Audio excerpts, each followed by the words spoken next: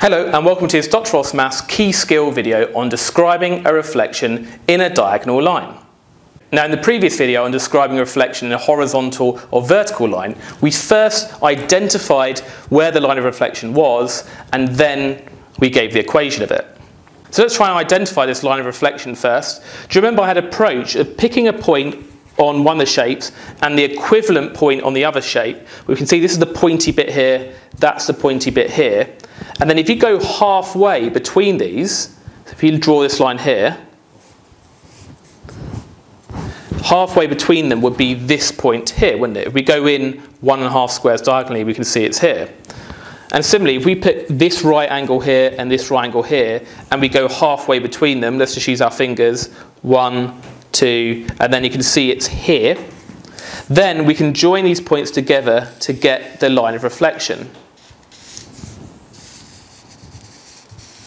And it should visually look right, and it does. Look, can you see, if this is a line of reflection, this shape A is reflecting over like that, flipping over to get B. It just looks right.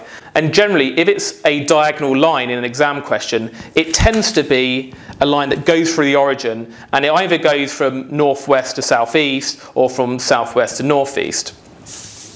Now, there's two particular diagonal lines it's worth remembering off by heart.